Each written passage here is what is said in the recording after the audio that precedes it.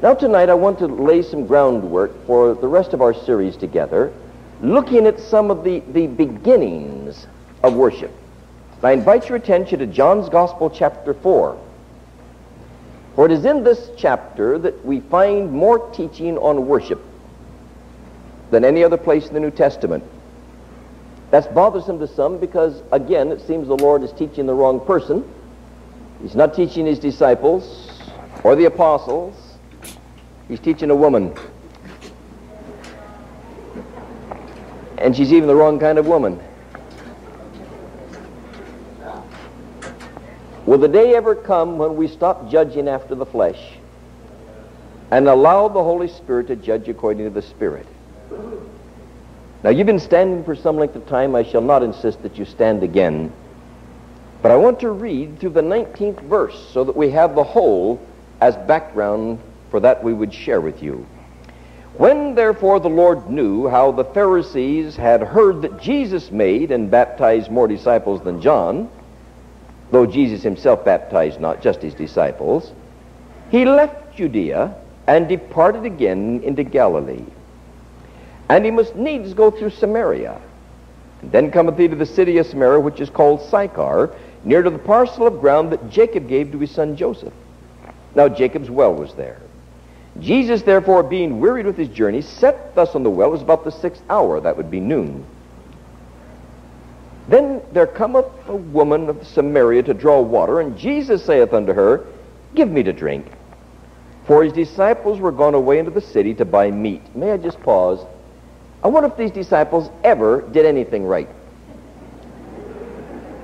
Jesus is thirsty, so they go in the city to buy some salt herring. Do you know why? They were hungry. Don't we always give to the Lord what we want? Verse 9, Then said the woman of Samaria unto him, How is it that thou, being a Jew, askest drink of me, which am a woman of Samaria?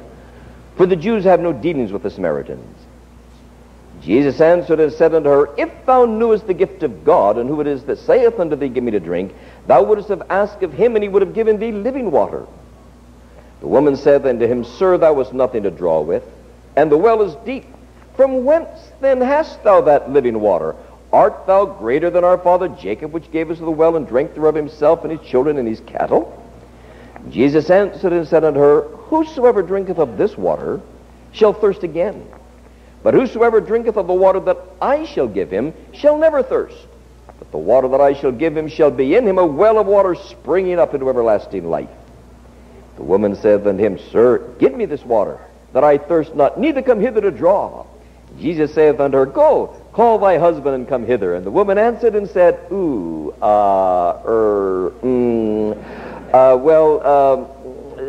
that's a little difficult to, you see, I don't have a husband. And Jesus said unto her, Thou hast well said, I have no husband. For thou hast had 5 husbands, and he with whom thou art now shacked up is not thy husband. Loose translation. In that saidest thou truly. And the woman said unto him, Sir, I perceive that thou art a prophet. Which causes me to believe, brethren, that if we really want to be known as a prophet, we need but dig up the dirt on people's marriages, right? May the Lord add his blessing to the reading of the word. What a woman to talk to worship about. And yet there has to be a reason. Jesus does nothing without reason, without purpose. I want you to sense with me that the first step in worship is confrontation. You do not confront him, he confronts you. As we'll read tomorrow night in verse 23, the Father is out seeking the worshipers. Worshippers are not seeking the Father. So rare are they that the Father is seeking worshippers. The Son of Man came to seek and to save that which was lost. The Spirit seeks to make us be conformed to the image of God's dear Son, but the Father is seeking worshippers. And the first step in his procuring a worshiper is to confront him with his own presence. But God has learned that man has great difficulty accepting his presence. When he showed himself as fire, men fled. When he showed himself as darkness, men hid their face. When he shook the earth, men groaned in their spirit. When he spoke to the prophets, they stoned them. So he sent himself in the form of human flesh, and as our dear brother from England so masterfully portrayed it, it's the only part of humanity that God borrowed, but he did become man, in order that we might be able to relate to him in a less fearful manner than in the relationship God had extended consistent with his character. I'm convinced that worshipers are conscripts, not volunteers. The Lord chooses his worshipers, and divine confrontation perpetrates a crisis from which we will either be better or bitter. But we're going to be miserable while we make up our mind. Remember, Jesus told his disciples in John 15:16, you haven't chosen me. I've chosen you. I've ordained you. Now, I don't want to get far on this digression, but I'm glad to see more and more people accepting the fact that really we don't have much choice beyond accepting his choice. He hath chosen us in him from the foundations of the earth. And there came a day when we recognized his choice and acquiesced to it and submitted to it, and that was the beginning of a fresh new walk in God. The choices of God, and I believe that he is making the choice for us to be worshipers of the Father. Now, the way we find that he has chosen us to be a worshiper is that he waits at some busy spot in our life and just shows up and confronts us. Oh, I don't mean in a religious circumstance. That never bothers us. As long as he shows up with the robed choir, we can handle it. But it's when he shows up on the job, or while you're driving the car, or in the schoolroom, or while you're just quietly meditating upon a TV program. And lo and behold, there is the Son of God. Whew. But it's a prelude. Well, you see, worship and religion don't necessarily coincide. Matter of fact, God and religion don't get along very well. Religion, for the most part, is a substitute for God. But it's all done in his name, of course. Never has his signature, just his name. But this confrontation, this showing up in a non-scheduled appearance, this confrontation is the first step in producing worshipers. And usually he'll seek to involve you in doing something for him. Something very simple, never anything big. We never have any trouble when the Lord asks us to do something big. We always say no. But we do have some difficulty when it's something small enough that we could say yes to. For instance, were the Lord to confront you right now and say, I want you to go to Kenya, Africa for the next 9 years and give yourself for the missions of Elam there, you could give God lots of reasons, like a mortgage on the house, a mortgage on the car, a mortgage on the kids, a mortgage on, and Lord, when we're paid out of debt, we're looking forward to 1993, then maybe we could. But what, instead of asking the big thing, as you're reaching for a 1, he suggests a 5, that's when you get into problems, because you really could give a 5. It would not bankrupt you. It's just some little thing the Lord asks. And I don't think he's as interested in the extra 4 as he is interested in your reaction. He's just watching to see what you'll do about something little before he starts involving you in something big. He's not going to bring you before the presence of the Father to find out if you obediently worship until he has checked you out on a little thing like giving him a glass of water without a fight. Right? Don't we train our children on little issues? If we wait until they're big, it's too much of a crisis to teach from. The child drops a piece of paper and we say, honey, pick up that paper. And the child says, I don't want to. Now, the issue of picking up the paper really isn't all that big. But this is a marvelous training experience, and you're going to go to the fullest extent of training to make that child pick up the paper. It would be 1,000 times easier to walk up and pick up the paper yourself. But the issue is disobedience. And if you can teach that child obedience on the issue of the paper, which is so small it hardly matters, you'll have no great problems with disobedience on issues that do. So I find the Lord does most of his training, at least in my life, on small things. Things that have, as far as I can see, no eternal value whatsoever. Things that it wouldn't matter which way they went. It's going to come out all right anyway. But the issue is to find the obedience level of my heart. Will I do what he says on things small? Confrontation. And there are two responses to confrontation. We'll only have time to deal with one tonight, the other tomorrow night. And for some of you who, because of work, must leave the session, please remember we'll be on the air and you can get the rest of this message tomorrow evening by radio. It has advantages being on radio. When you get to the part you don't like, you can turn it down for a while. The problem there is you don't know what part you're going to like, so you keep turning it up at the wrong moments. But the very first response to confrontation is conflict. Tremendous conflict. Oh, you say, oh, no, just a minute, Brother Corn. Oh, no. If the Lord were to appear to me, that would be the most glorious experience of my life. Oh, I would love it. Would you? I dare believe if we had a strong manifestation of God's confrontation right here and now, we would have at least 3 new exits out of this building instantly. I enjoyed a brother from England in the early part of the service. I enjoyed my month of April in that country. But I ministered in one of the churches in England, thought I was keeping it rather shallow and simple, but somewhere along the line, the presence of the Lord showed up. The building was virtually full, and within less than 3 minutes, there were 15 people left. I never saw a building empty so fast. It was actually dangerous. Pastor grabbed one mic, I grabbed the other, and asked for them to be more cautious, be careful, slow down. It was as though somebody had screamed fire. They couldn't handle it. For the first reaction to confrontation is conflict. You see, Christ cuts right across the grain of our life. And his very presence is threatening. I've often likened it to a giant magnifying mirror that reflects every pimple and blackhead on our face. Who needs it? And there at the well of your life, he sits. And without ever saying a word, he reflects the worst of you. His very attitude silently condemns our attitude.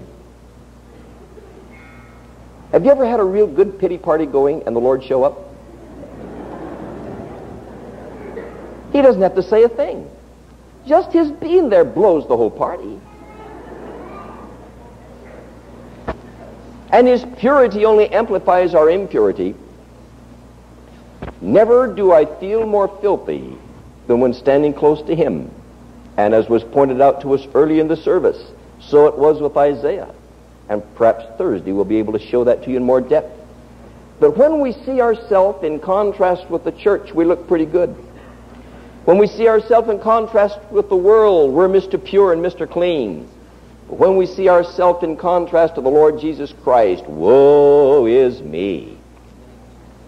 And it's threatening to see yourself in a bad light at any time. None of us like to be contrasted with a person who is greatly superior to us. My favorite form of exercise is swimming, and I generally carry swimming trunks with me in all of my travels. But will you believe, I think you'll find it easy to believe, that I went 5 months last year and never went in one pool, although I was in many motels that had lovely pools, and in countries where it was warm enough. Do you know why I didn't swim?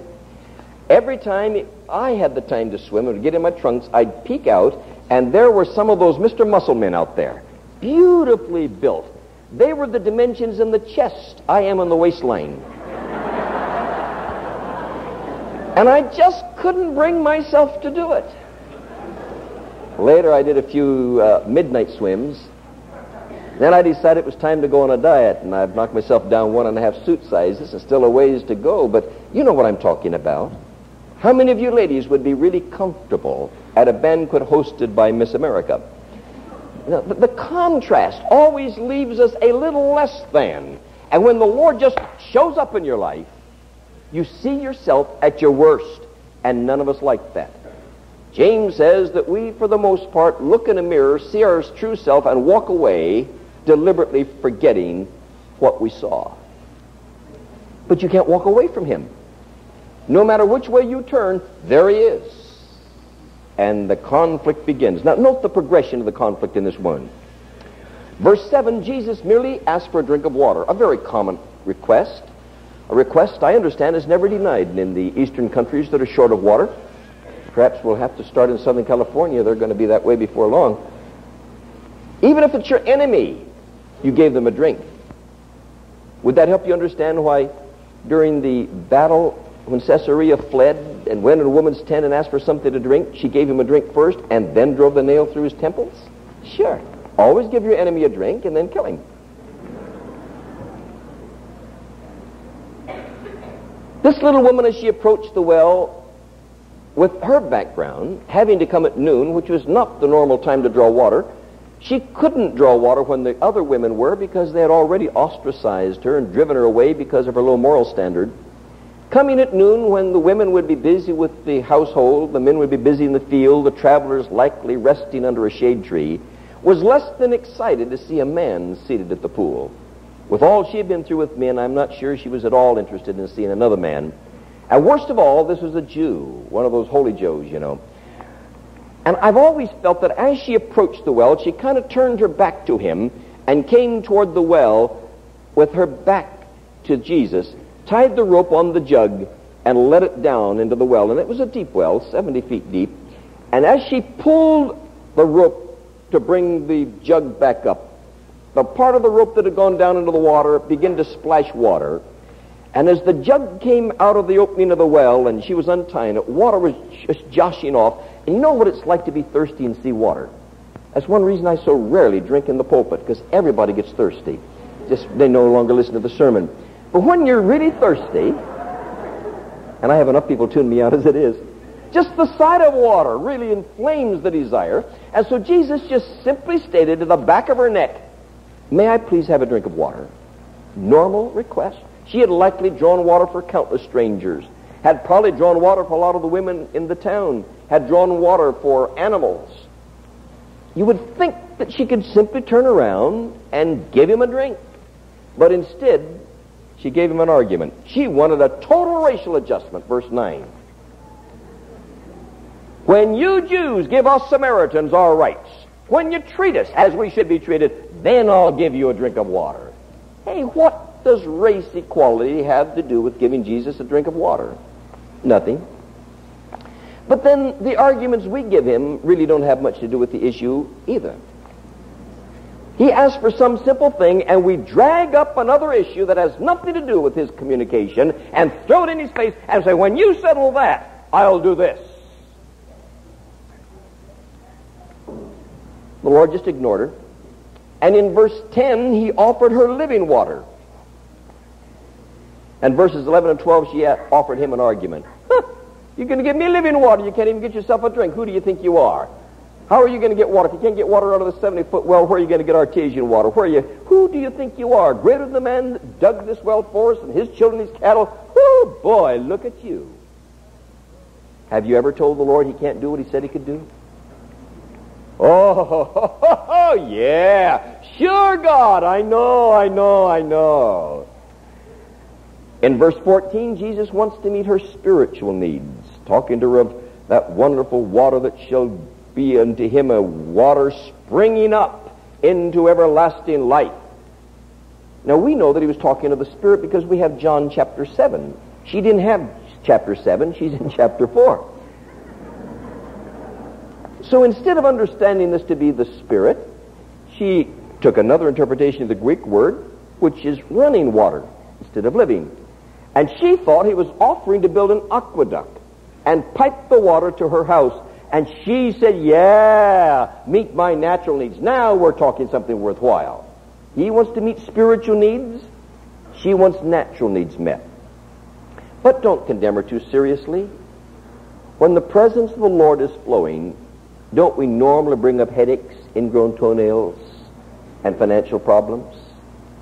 He has come to meet spiritual needs, and we want free doctor service instead. In verse 16, Jesus discusses her marriage. And in verse 19, she discusses his prophetic office. No matter what Jesus said, she countered it, confused the issue, or totally rejected it. And so do we. Do you note with me that Jesus never condemned her, nor argued with her? He just propounded another issue. Why? Well, I am told, I'm not a Greek scholar, but I am told that when Jesus said in verse 18, "In that saidest thou truly," the thrust of the Greek is, finally, you've told the truth. I think all the Lord was after was a truthful statement from her lips. Finally, you've told the truth. You see, God cannot deal with us until we come to the truth. As long as we're dealing in hypocrisy, deceit, or double dealing, God cannot deal with us because He by nature is truth and can only flow in the areas of truth. And so He kept changing the subject, and when He got a lie, He changed the subject. And when He got hypocrisy, He changed the subject. When He got deceit, He changed the subject. But when He got truth, well, it wasn't too much truth. It was 1/6 of the truth. But that was 1,000 times more truth than He'd had up to this point, and He moved in on it. She said, "I have no husband." She had had 5 and was in the process of the 6th. The Lord said, "That's enough truth." You'd be amazed how little truth God needs to move in on your life. You might be even more amazed how little truth He gets. And He began to move in on this woman on the small measure of truth that she'd given, 1/6 of a truth. And I want you to notice this moving in.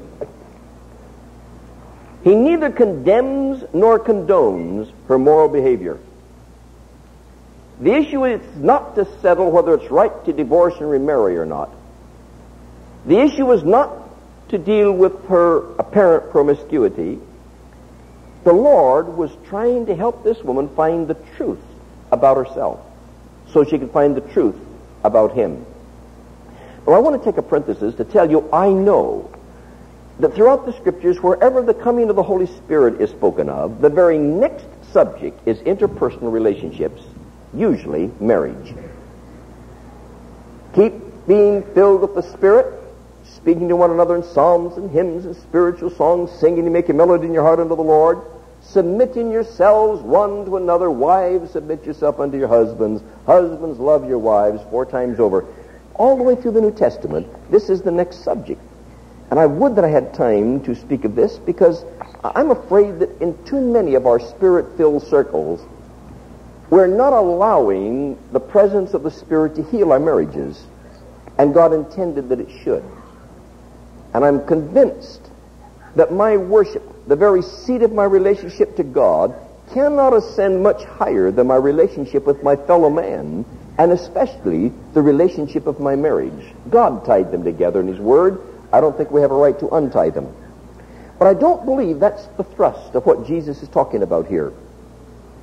I think that what the Lord was telling this little lady is, honey, you're trying to scratch in your soul an itch that is in your spirit, and you'll never succeed. Your spirit is screaming, "I want God," and you think it's your soul saying, "I want a man." And you've been through 5 men and you're trying on the 6th one, and it still isn't meeting any spirit needs in you. You see, God has yet to create the man that can meet a woman's spirit needs. And fellows, would you learn the lesson without being hurt deeply by experience that the woman has not been born who can meet your needs spiritually? The Spirit belongs to God. It came from Him, it belongs to Him, and He never gave it to your marriage partner. That's His. And when we try to find our spirit needs met in the marriage bed or on vacation treks or in any other form of relationship, we're doomed to disaster, because there's no way bringing our marriage to a high, fruitful relationship can meet our spirit needs. Only God can meet our spirit needs. And when our spirit is craving and longing and crying for God, nothing, but nothing in life can satisfy that craving. Look with me at a few men in the Scriptures who, as men of this generation, misinterpreted the cry of their spirit after God.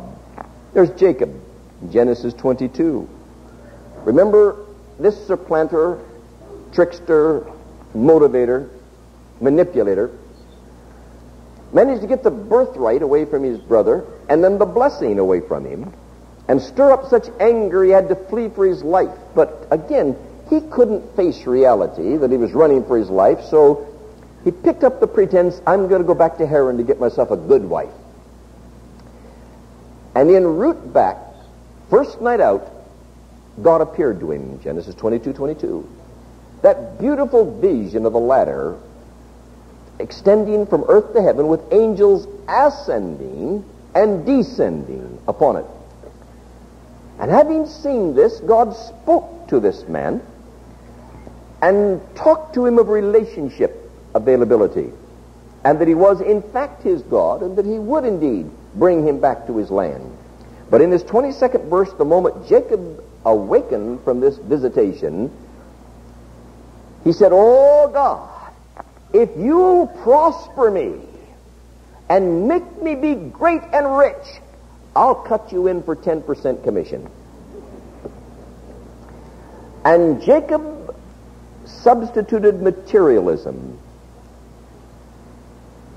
for relationship. When he got down to Haran, he scratched that itch again and again. Interestingly enough, his father-in-law changed his wages 7 times. And old Jacob was able to manipulate and twist things to where he came out on top 7 times. And he got materialism. He became a wealthy man. Back in the early 40s, I got my hands on a tract that calculated the wealth of the gifts that Jacob sent to his brother Esau. For remember, when he started home, he got down close to the brook, and he heard that his brother was coming after him with an army.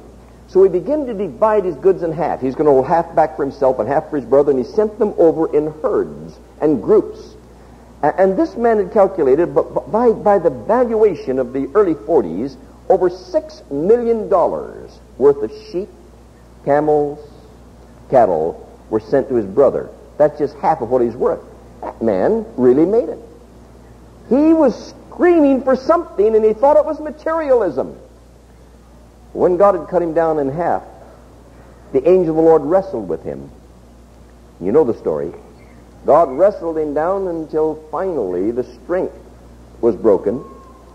God changed him in his body so that he was crippled the rest of his life, changed him in his behavior, and changed him in his nature, and changed him in his name. And his name was changed from Jacob the supplanter or trickster to Israel, the God-ruled man. And then he came to rest and peace. From that moment on, we never hear of him as a supplanter, a trickster, a manipulator, or even attempting to amass things. All that matters is that he had touched God. You see, he, as many of our generation, was trying to satiate the craving of a spirit after God with things. And it won't happen. How many do we know? Or perhaps we've experienced it in our own lives, trying desperately to satisfy an inner longing with things.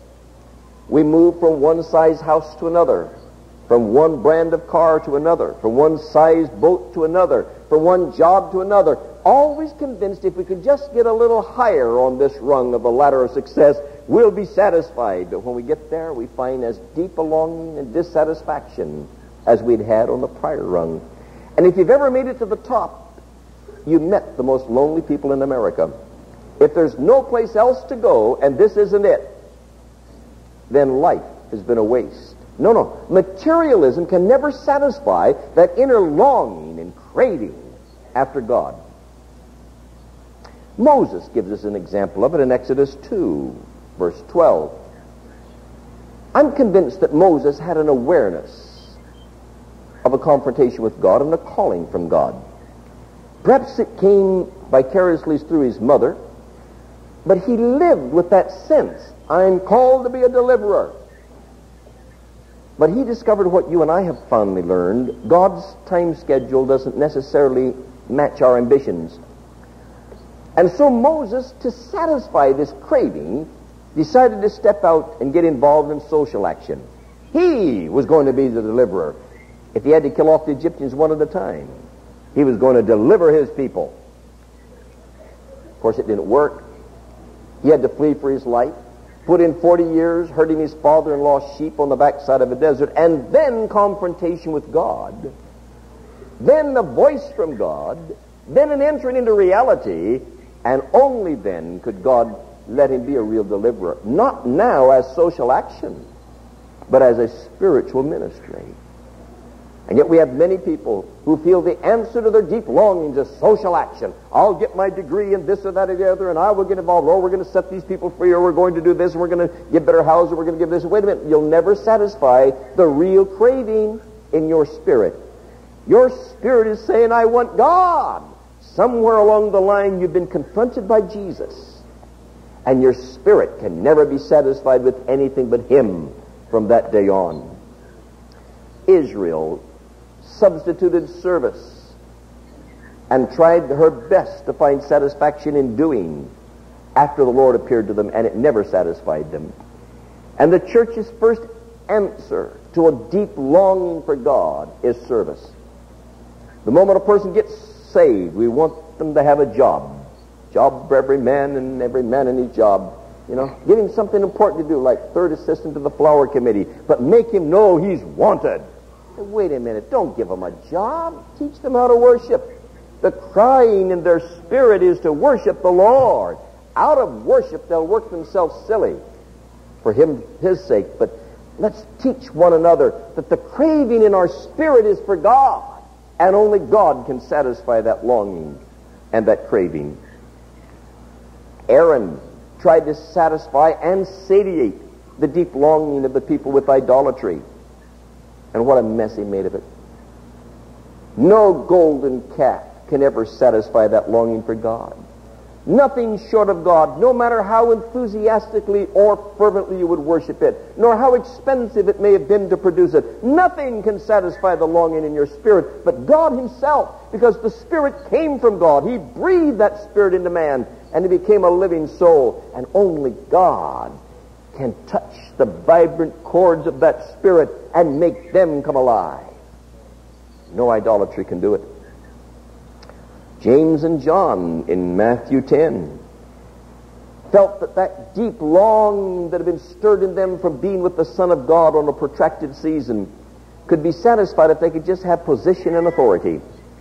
They even got Mama to come and help and plead with Jesus that their sons could sit one on the right hand and one on the left. They wouldn't ask for anything else if they could just be the big shots. And I still find people, even in the religious world, who feel that if they can just have position and authority, that would be it. That will satisfy them. And I still get letters every once in a while from somebody who starts the first paragraph, "Dear Brother Cornwall, you do not know me.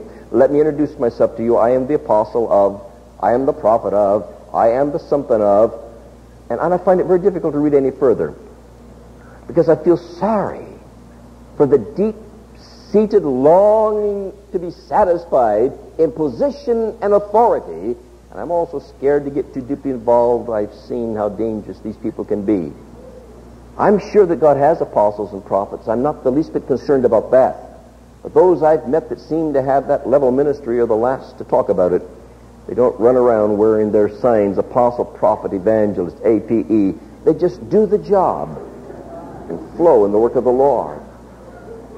I've seen church politics that were destructive as people fight to become a board member or fuss over being the pianist.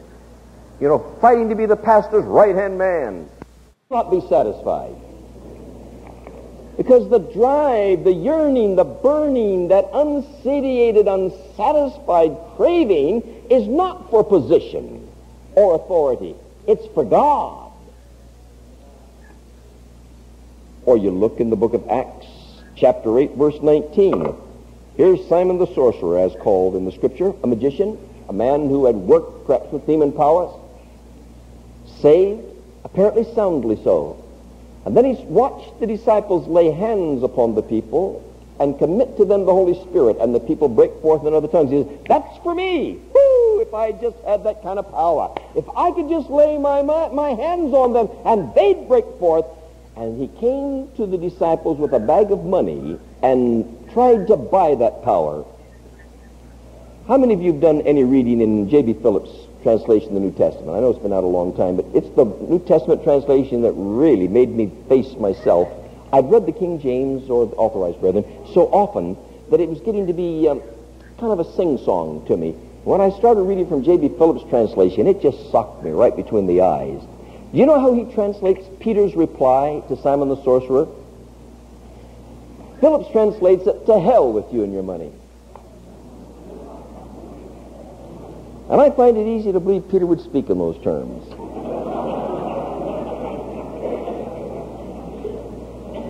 Power.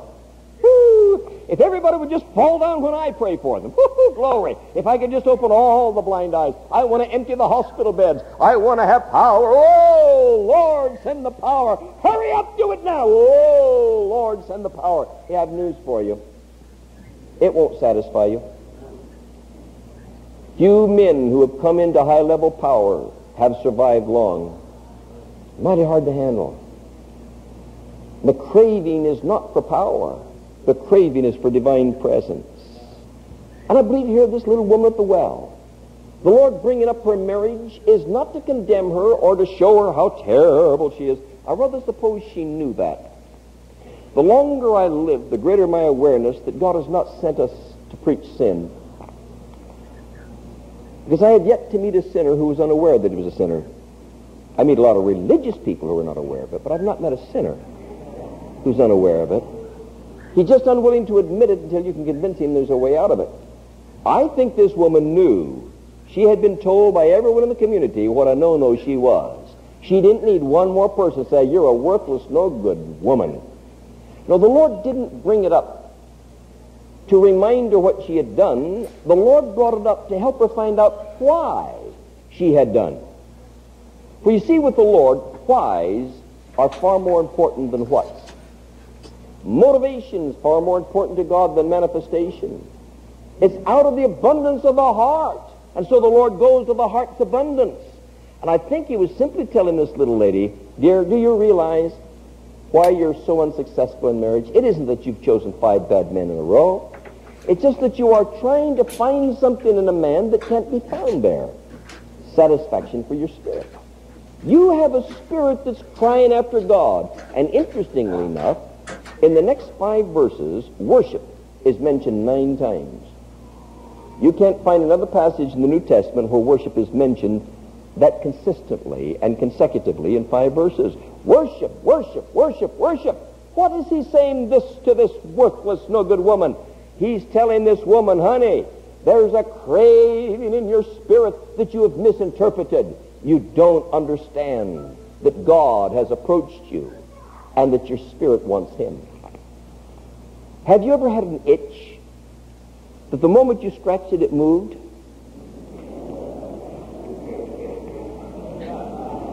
Sure we have. It's terrible threatening not to find the real itchy place. You don't quite know where to scratch. I think that was this woman's problem. She had an itch and she kept trying to find where to scratch. And no matter where she scratched, it was wrong.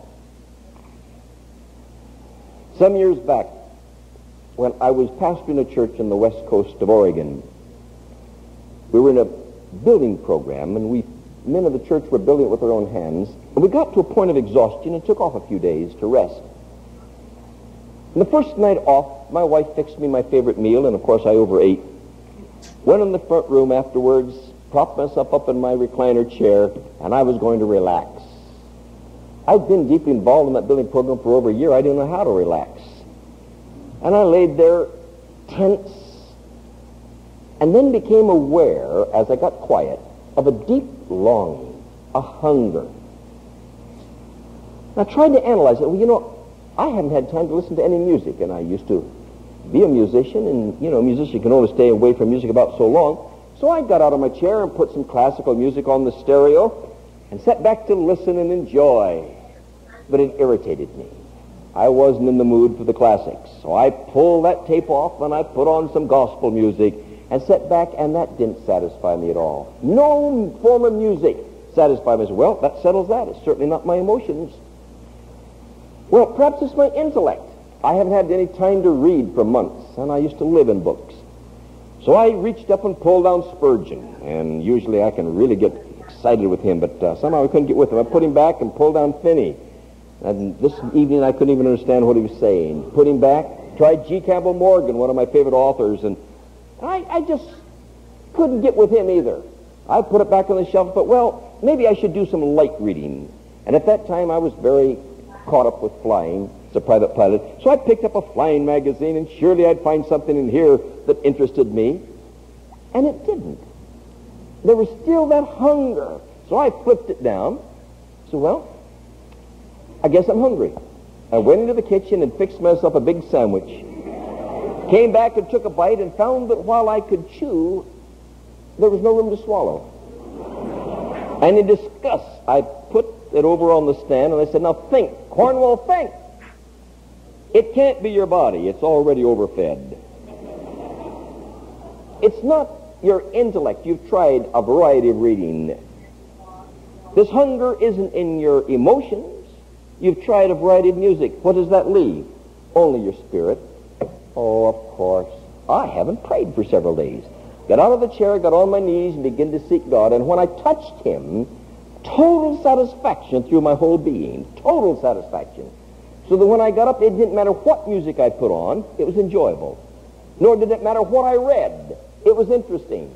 You see, I, Mr. Cornwall, pastor of the church, had misread the cry of my spirit and interpreted it as a cry of my body, or a cry of my intellect, or a cry of my emotions. It's easy to do. I think that's why Paul puts in juxtaposition in Ephesians 5, be not drunk with wine wherein is excess, but be filled with the Spirit. Having been raised in an heritage that taught us the Bible teaches total abstinence, whether it does or not, doesn't matter. The church taught it, and I believed it. I found it awfully hard to accept the statement being soused with being Spirit-filled all in one verse.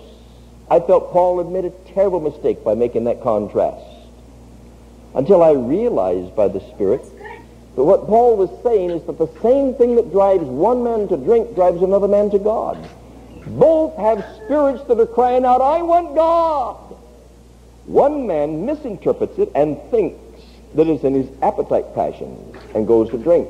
Another man rightly interprets it and says it's my spirit and reaches up to keep being filled with the Spirit. And I would challenge you, dear ones, I care not how long you've been, quote, in the way, close quote, how long you've been filled with the Spirit. I challenge you to learn the difference between the craving of your spirit after God and the craving of your emotions, your intellect, or your body after satisfaction. We need to learn the cry of our spirit. And until it has been satisfied, yea, more than satisfied, satiated in God, the rest of you is going to be miserable all your days. Although I know better, I'm not always ruled by what I know.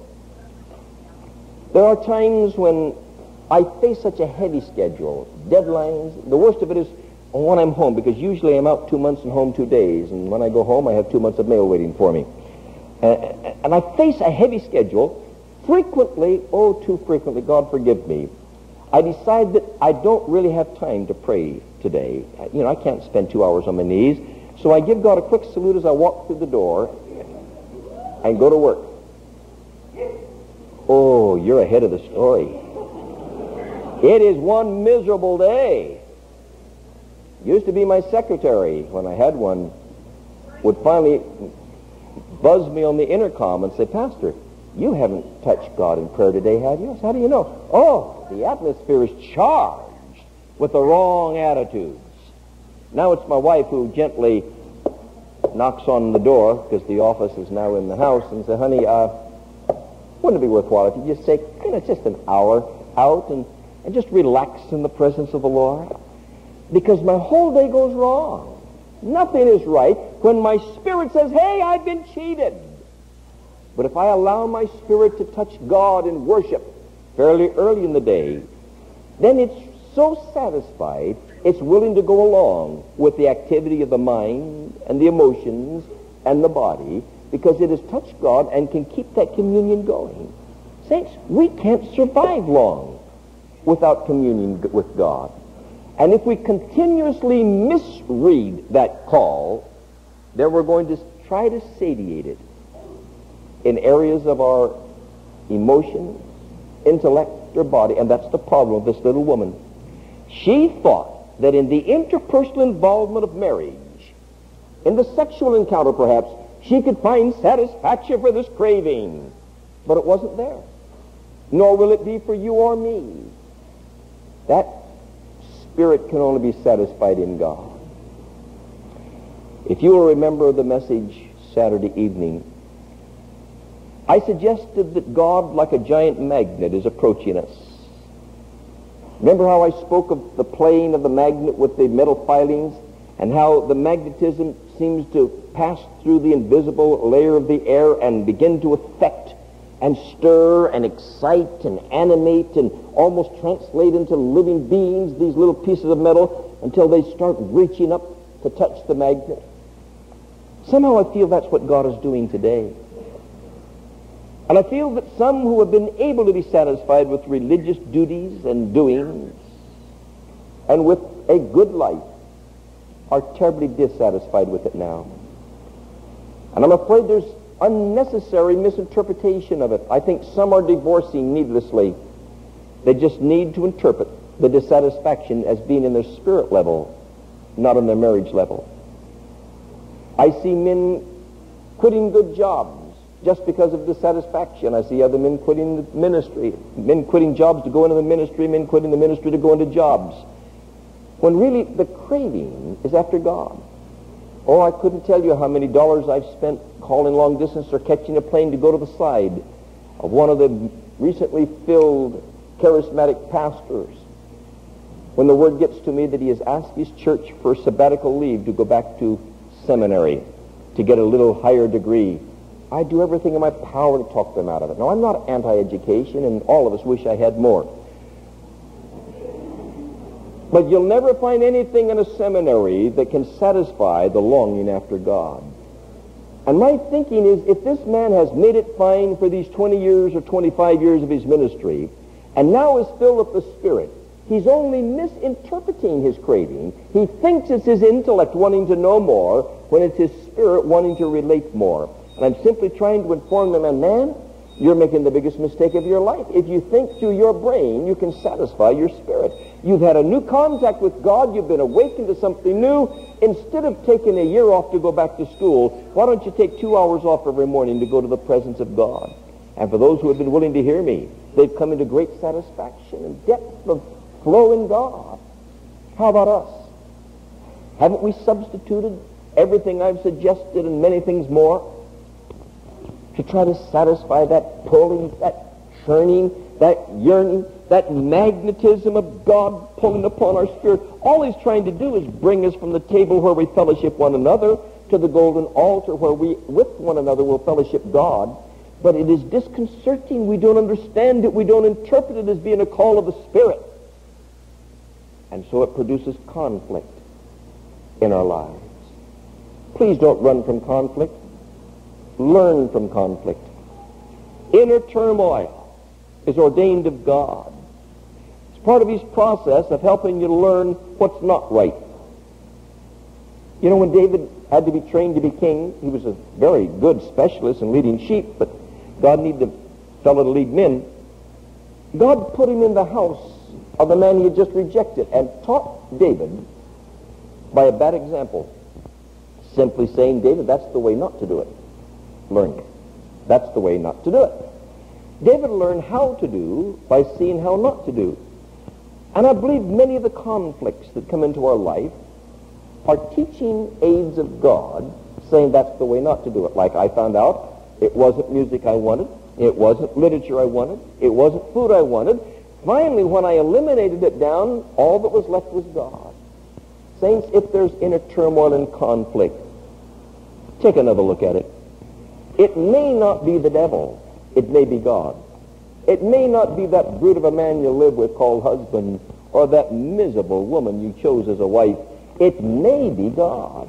It may be the Spirit in you wanting something that cannot be satisfied in anything but God. Cannot we cry out then with the psalmist, "O soul, bless thou the Lord.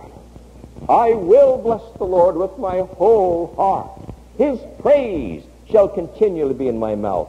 If that is your response, God puts a mark on your forehead and says, there's a potential of a worshiper there. There's a potential of a worshiper. They recognize it's the Spirit crying after God.